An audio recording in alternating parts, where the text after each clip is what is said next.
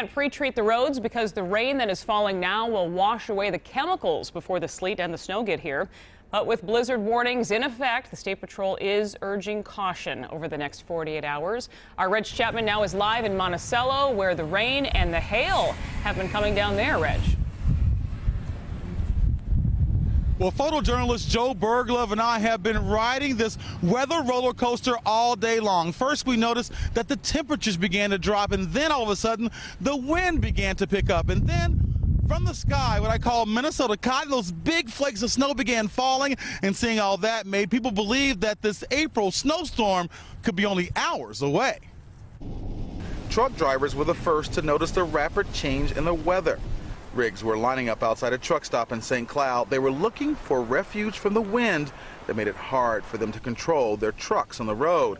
They were right to pull over. Minutes after they parked, the sky opened up and a mixture of snow and ice began to fall. Driving on I-94 near Monticello was slick in some spots and sloppy in others. I don't know, my birthday is in 2 days and I never had snow on my birthday, so.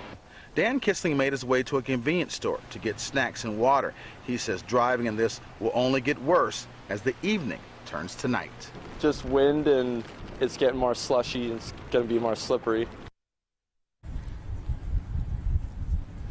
Now, the wind is still the big problem here in Monticello, but it's not stopping people from getting out and going to the stores to get what they need for the next couple of hours when they believe the big snowstorm will hit. Some people are even lining up here outside the Pancho Villa Mexican restaurant here in Monticello. They have 2-for-1 margaritas, guys, and they tell me, one lady I spoke with say that if it's going to be cold and snowy outside, that she's going to be sitting inside the Pancho Villa with her margarita thinking warm and sunny thoughts. All right, some smart folks in Monticello. Thank you, Reg. The forecasted snow, ice, and wind are the perfect recipe for power outages. Xcel Energy has more than 250 workers prepped and ready to respond to calls throughout the weekend. Safety, of course, always a concern, and we're told getting to the site of the outage may be the trickiest part.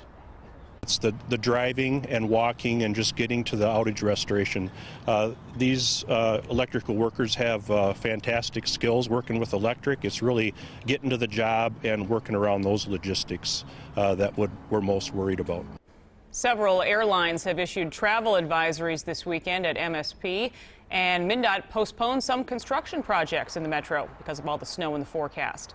And to stay on top of the spring storms, remember you can download the free WCCO weather app. It includes live radar and storm alerts.